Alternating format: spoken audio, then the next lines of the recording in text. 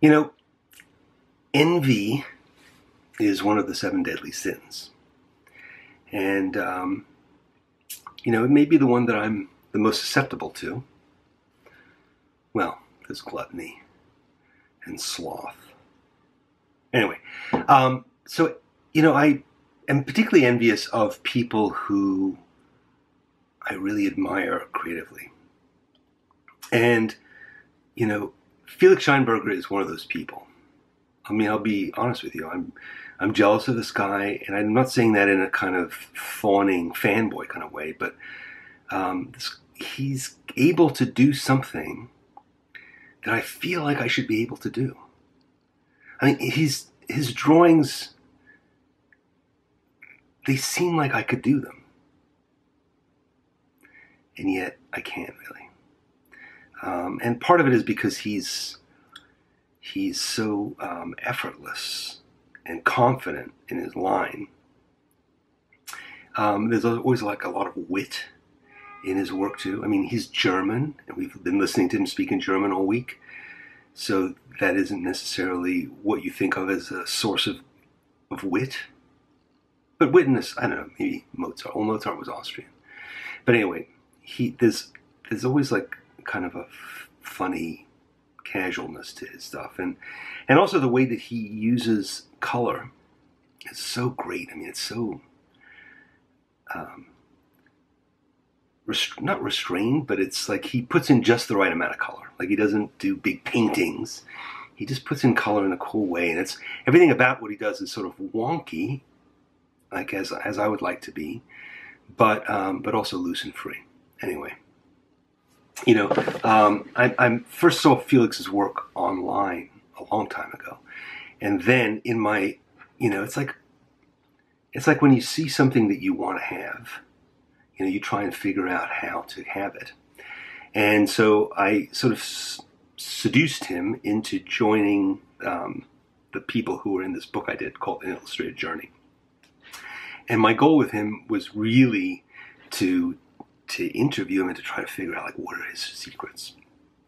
What's he really doing to do these things? And I sort of learned a bit, and I've also, honestly, he's a guy who I've actually sat and copied. Like, I've copied his drawings. I've copied his lettering because I am,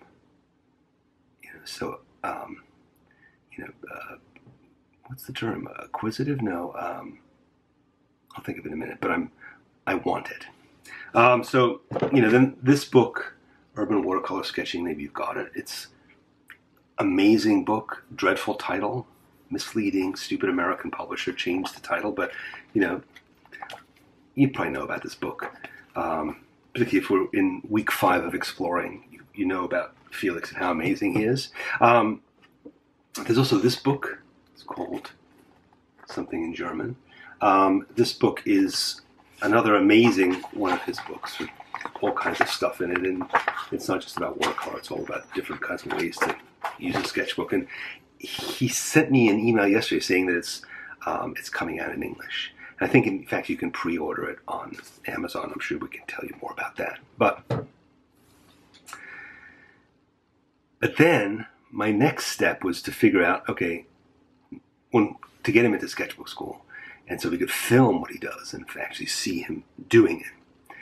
And so I've studied these videos, particularly the ones in this week's videos. I've watched them several times.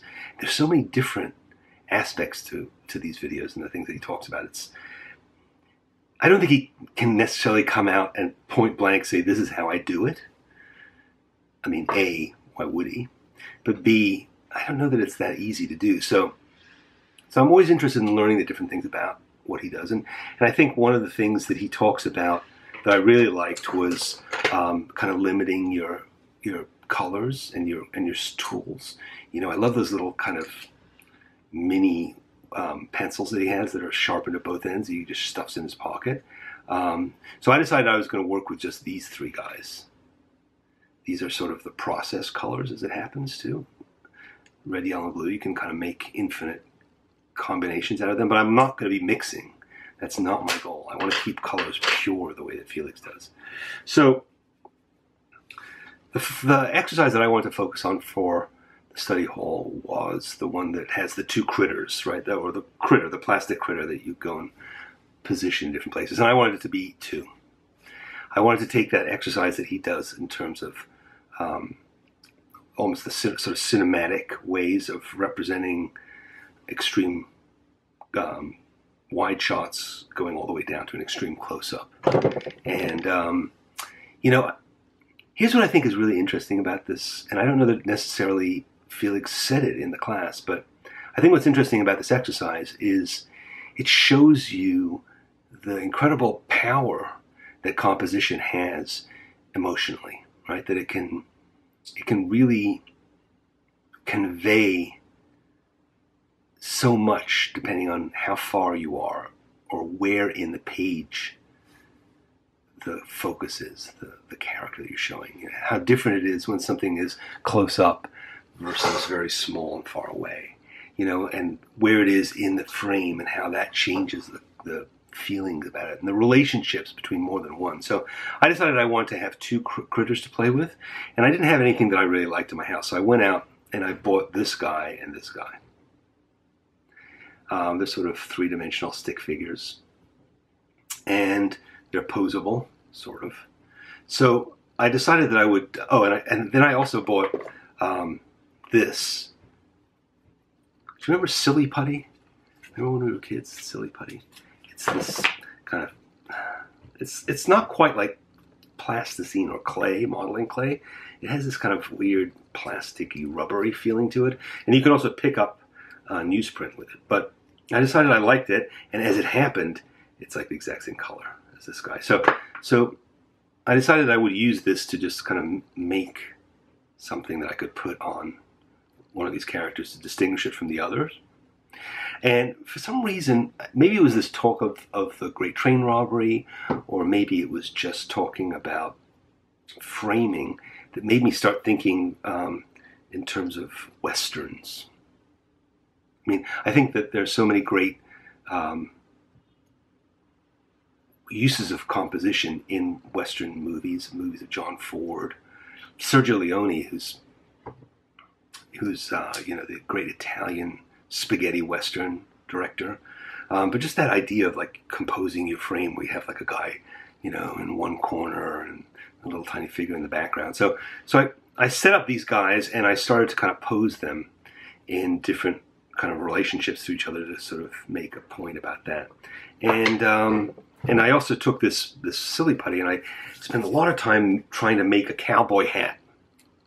But I discovered a few things about Silly Putty. One is that it's not that easy to work with. And another thing is that Silly Putty, even if you manage to make a cowboy hat kind of shaped thing out of it, over time it will start to droop. And so you can make kind of, you can make a visor and a brim out of it, which I did, you know, but then it will start to collapse. So anyway, I spent a lot of time, ridiculously stupid amount of time trying to make this hat to put on this guy. And then I spent time sort of setting them up with like little props so that I could have a sense of perspective. And then I did some drawings. So these are some drawings that I did.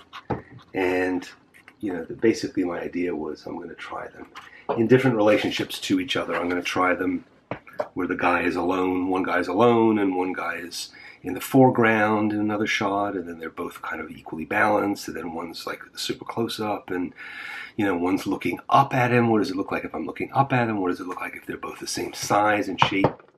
I tried different things. I tried limiting the colors that I used. Yeah, it was okay. It was okay. I think that these little characters that I bought, it was kind of a mistake because they're too simple. They're not really interesting to draw. So then I started thinking, why am I trying to create a Western? Why don't I just look at a Western? And so I did. I went and I got, on YouTube, I started watching The Good, the Bad, and the Ugly, which is, you know, a classic movie with Clint Eastwood and Lee Van Cleef and Eli Wallach. Strangely enough, this is very odd, but Eli Wallach was my grandfather's cousin. And he plays this kind of smarmy Mexican critter in The Good, the Bad, and the Ugly. He's the ugly. And he's my relative. Nice, right? Anyway, so there's a final scene in The Good, the Bad, and the Ugly, which is the sort of quintessential Mexican standoff. And I decided that I would try and basically do the storyboard of that, because it's a great piece of depiction of perspectives. You have these really super wide shots that show like these three guys. They're basically in a cemetery, and they're just standing there, and the camera just keeps cutting from one to the other, and sometimes it gets closer, sometimes it cuts in on their gun, and they just stand there, and the tension keeps building and building and building until finally there's like the shootout. So that's what I did. I spent some time just watching the scene and drawing the compositions of each frame, of each different camera setup. And then, just for fun, I put it all together. So, I'm not quite sure that it's what Felix meant, but, you know, as usual, I didn't really listen to the teacher. And even though I want to learn from him, I do. I want to be Felix Scheinberger. But maybe with more hair. Anyway, so here's The Good, the Bad, and the Ugly. Good drawings, bad drawings, ugly drawings. Indulge me. See you in class.